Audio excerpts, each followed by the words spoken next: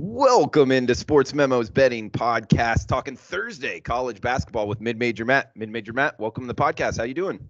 Doing well, Drew. Very sad that there's no Thursday night Gonzaga game, so we can't take the first half over tomorrow night. It's been a nice run, though. You've been nailing these first half over in the Gonzaga game as your best bet, but you got a best bet on board, right? Yes, we do. We'll certainly get to it as we go along with our 5 games for today. All right, let's go off at the top of the card here. 601, 602. Thursday night's college basketball slate. Drexel at William and Mary. We got William and Mary -6 at home, 138 in the hook, the total, Matt.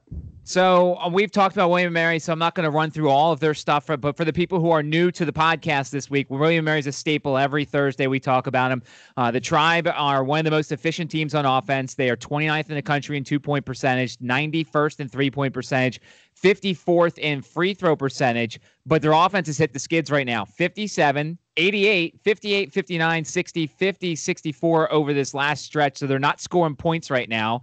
But we've talked about it in the past. You don't often get totals in the 130s with a team like this. Only 10 times in the last 3 years. Now, granted, 7 of those went under the total, which is a bit of a worry. But you don't often get William & Mary totals at this low number. On the Drexel side, they beat William & Mary at home 84-57 in their last meeting way back a couple of weeks ago. William & Mary shot really badly in that game. They were out-rebounded by a lot, 40-26. Drexel shot the ball really well, which is not very characteristic of them. Away from home this year, they've allowed 80, 72, 85, 71, and 89 in the CAA, and there are some clunkers in terms of offenses in there. Drexel turns the ball over way too much. They're not as good of a team on the road. This feels like a place where William & Mary should get some frustrations out. Hopefully they figure the offensive stuff out. The William & Mary Tribe should win this game rather easily, and I'm going to consider the over here because I think that, once again, we're getting a price here for a team that's just due for an explosion when it comes offensively. So at 138.5, I'm leaning towards William & Mary as a side, and I'm also leaning towards the over here at 138.5. All right, with the Tribe tonight, William and Mary Tribe, possibly -6, and looking towards the over as well for Mid-Major Matt. We got next game up here, Conference USA action, 631, 632, the rotation numbers if you're following along at home. ODU at Rice. That's Old Dominion at Rice. -1 and a hook is what I'm showing right now. That's the Rice Owls at home, Matt. 141 being the total. Now, remember, this is the last weekend for Conference USA before the great reshuffling, I like to call it. And for those who are not familiar, Conference USA, after this stretch, is going to change up their schedules.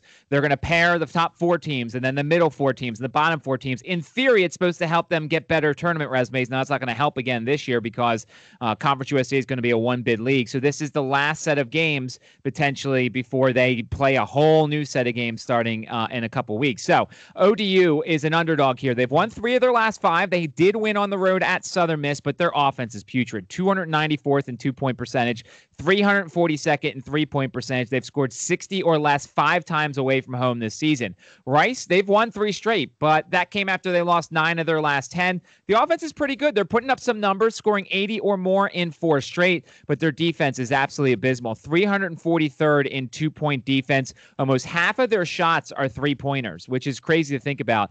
Now, ODU's defense is going to show up in this game, I think. The 141.5 seems like a high number. Now, I don't usually take unders, but I'm recommending potentially the under here because I don't think Rice is going to get to 80. I think that what we're going to have here is potentially a slower game. I think ODU's defense is going to stretch out a little bit on Rice's three-point shooting, and I lean to the under here. I don't love unders, so I can understand if people don't want to take it, but 141.5 is a little high for an ODU game. They're not quite UVA when it comes to defense, but the Monarchs' defense is pretty good, and you don't usually see numbers this high in ODU games.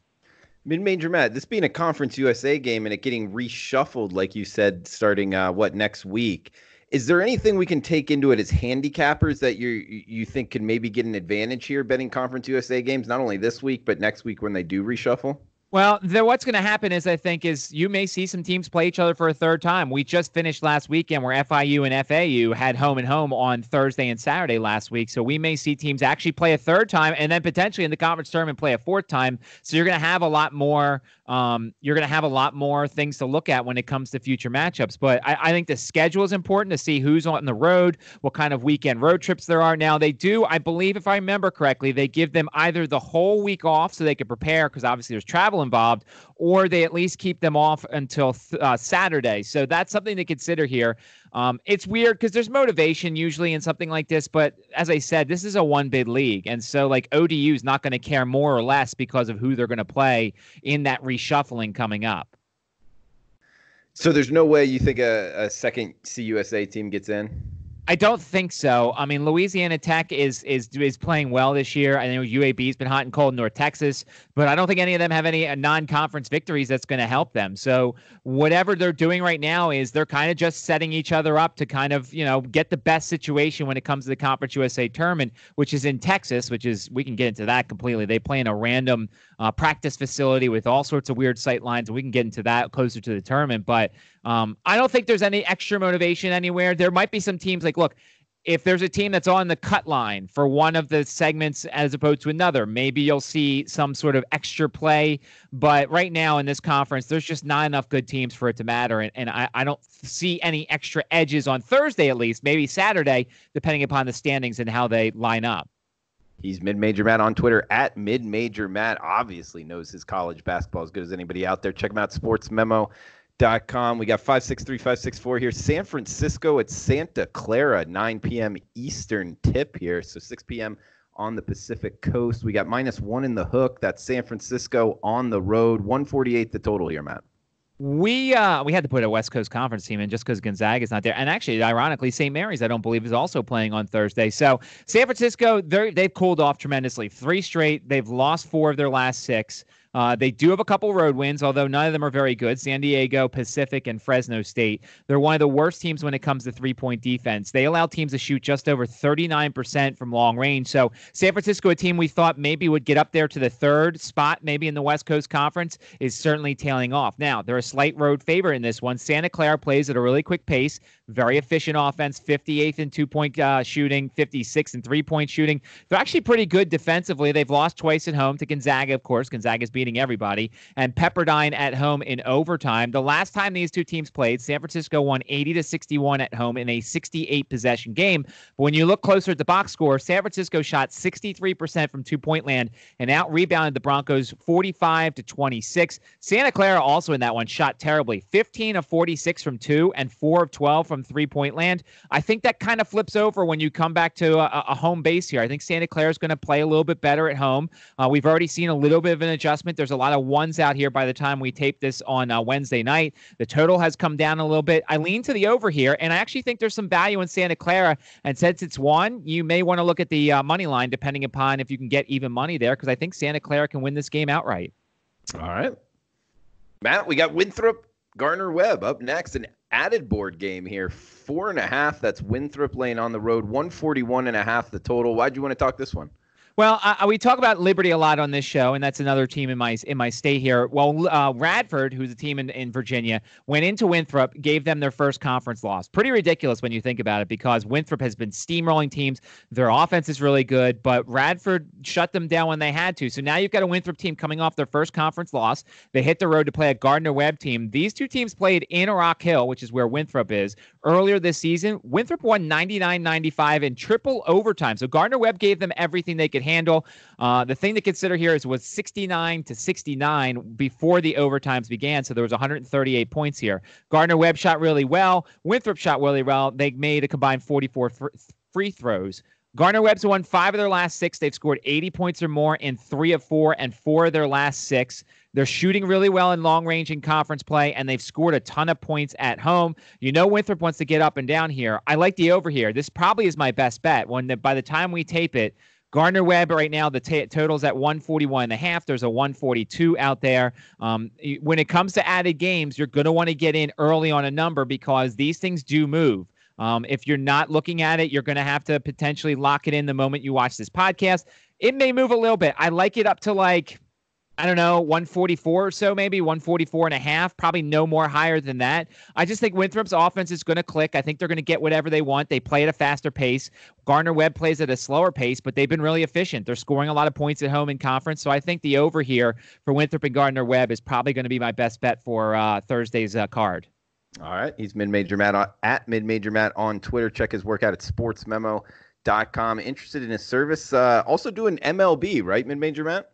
Yeah, so here's how we do the MLB. We love to jump into the MLB. We start out for the first couple months. I will warn people there's probably going to be a stretch of a couple weeks in baseball. I think a lot of us handicappers have it where we just get burnt out. There's games every night. What baseball season's what, 200 days, 225 days, and handicapping every day nonstop. I know, at least for me, there's a couple weeks that I just want to be like, look, I'm done. I don't want to look at baseball. I'll take a break. So you could definitely sign up with me for baseball, but just know towards around July, there may be a couple weeks where I'm like, all right, I'm taking my break. I just want to get away, watch a couple games, see what happens, and kind of recalibrate some systems and things like that. And if you're interested in jumping on board his MLB service, we actually got a special for today. DM695. That makes his whole MLB season less than $700 for $695. You can get his full MLB season. You can get Drew Martin's full MLB season, back-to-back profitable years. You can get Brian Leonard at wagertalk.com, his full season for $695. Really, any handicapper, sportsmemo.com or wagertalk.com, full MLB season using the coupon code DM695 at checkout. Matt, we got a late night special here, and then best bet time to, I guess, lock you in on something here for the listeners. It's been hot as of late, so hopefully keep it rolling. But we got the late night West Coast degenerate special here, and this is a true degenerate special.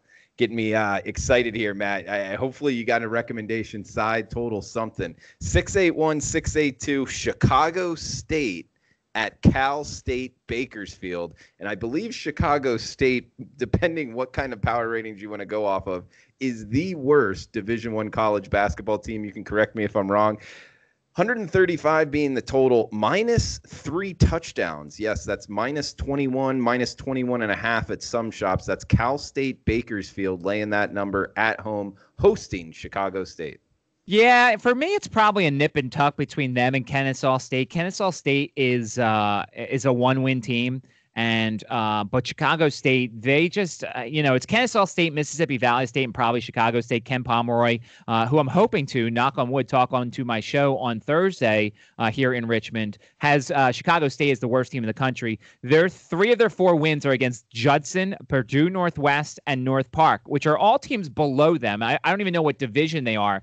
By the way, they beat Purdue Northwest at home by 12, and they beat North Park by 13. So Purdue they're not Northwest. Is that it, like the school Purdue, but then there's a Northwest at the end? I'm guessing. I'm reading right off of Ken Pomeroy's page. Purdue Northwest is the title of the school, and they only beat them by 12.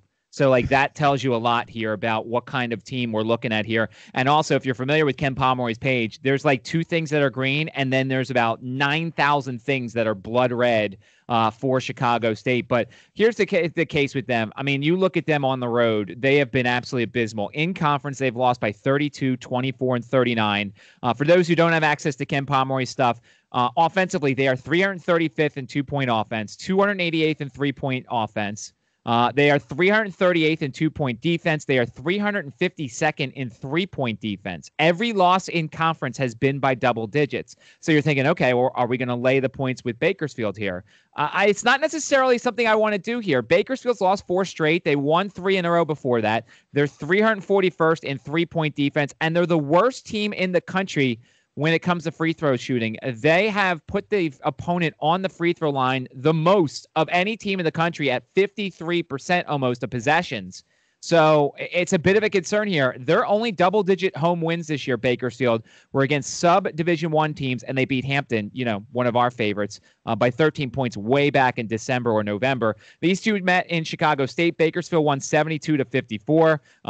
Bakersfield out-rebounded them 33-17. Chicago State actually made more free throws than 2 and 3-pointers combined. They made 18 free throws. They made 15 total shots, 9 twos and 6 threes. Once again, I talked about how I don't like taking unders here, Drew, but like this one could be an under here because when you look consistently at Chicago State throughout their season, they just don't score a lot of points. And I think Vegas is starting to figure out that, look, they're not scoring points. I'll go over it real quick. The last 5 games, 64, 49, 51, 53, and 54. They don't score over 70 very often this year. Cal Bakersfield also doesn't play at a very fast pace, 318th in the country right now. I think that this one could go snail's pace to the under here. Now, the one thing I'll ask you about, Drew, because I know you're big into Ken Pomeroy, He's got this projected at 140. So we obviously have about a 4.5 point difference here. Do you take into account at all that there's a big difference between Ken Pomeroy and the actual number itself? Yeah, it definitely matters. So we're seeing a 134.5 in the marketplace, and you're right. I mean, so he's got it a lot higher. So it almost tells me that the market is on to what you're saying in terms of, because I love that profile, and pretty much anything I'm betting big, I'm betting college basketball totals more so than sides. And one thing I like to concentrate on here is bad teams, especially when bad teams are playing bad teams, Matt. There's a higher correlation with an under. For whatever reason in basketball, good teams just score more. Even if they're highly efficient on defense, it's just highly efficient on offense matters for scoring. And in bad teams playing each other, yes, they're going to be bad on defense, but even more importantly, not drastically more importantly, but definitely it's accountable for that. It's more important they're not very talented on offense. So that's what I would kind of point to here. Now, granted, I haven't been involved with the Chicago State or Cal State Bakersfield game all year long, but because it's a true late night degenerate special and we're talking about it here on the pod, I'm very interested in betting on it. And your analysis was good, man. And I agree with you. I would look towards the under in this one as well. I think the only reason they see the over potentially is they think there's going to be a ton of fouls. Chicago State's going to have a parade to the free throw line like they did in the first game. But in the first game, it was still a 72-54 contest. That went over that total, and it would still go under this total. So I don't know. I don't think Cal Bakersfield's all of a sudden going to start running. They're 318th. They just came off a game with 61 possessions. They had a game against New Mexico State with 58 possessions. So I don't see any reason for them to change styles here. So I lean to the under, but Ken Pomeroy is scaring me a little bit here with this big difference. I think that's a good sign, actually. I'm with you. I think. So what are you? I guess are you going on record with under the 134.5 here? I'm going on record with the under 134.5. Maybe I hope that there's a correction by the time people watch this podcast and we get a point or two here. I just don't see how it's going to go over this total because I just don't see how Chicago State's going to score, and Cal State Bakersfield doesn't want to run. The average possession on offense is 19 seconds. So you figure they're not a good shooting team either. So I could see a similar 72-54 type game here. So I would lean to the under here, but I'm a little worried and skeptical because Ken Pomeroy has a little different number here. Yeah, and you got to add in the fact, okay, Cal State Bakersfield's the more talented team, and they're at home. So it would really worry me if they were looking to push pace because they're going to be able to control tempo. But like you're touching on, they're a slow-paced team anyway, so they're going to want to go slow, Matt. Exactly. And Chicago State has played some faster games, but if you look at the opponents, a lot of the faster opponents make them go faster. I don't think Cal State Bakersfield, the first time they played, it was a 62-possession game. So I could see something similar to that. We're not going to have fouls late. We're not going to have a close game, so I can't see that pushing it over the total. So I'll ask Ken Pomeroy tomorrow when I talk to him, what do you see in the Chicago State Bakersfield game? I love having that option. And guys, if you're in the Richmond, Virginia area, check Matt out on ESPN Radio there. Matt, can you let them know where they can find you? ESPNRichmond.com. Knock on wood. We tried to have him on Friday. It didn't work out. 3:15, hopefully Eastern time tomorrow, Thursday, on ESPNRichmond.com. And you can find the link on our webpage at ESPN Richmond.